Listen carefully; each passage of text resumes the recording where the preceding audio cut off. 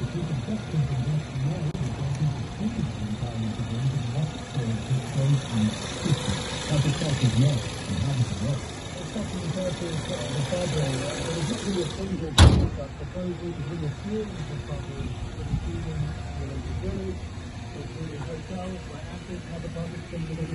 well as the competition venues, and all interconnected via designated shuttles across 3 competition zones. Remember, some of the competitions happening within Beijing itself, but there are also a lot of alpine competitions that are taking place in Jiangxing and Zhengzhou, which are north of Beijing. And the idea, of course, is that athletes and coaches and officials and so on and so forth are going to be kept within this closed system. They're not actually going to have any contact with the rest of the country. There are around 11,000 people that are coming to Beijing for the games. They're going to be subject to rigorous testing at the top after they land to go into the bubble, and they'll be tested daily while inside for the duration of the games.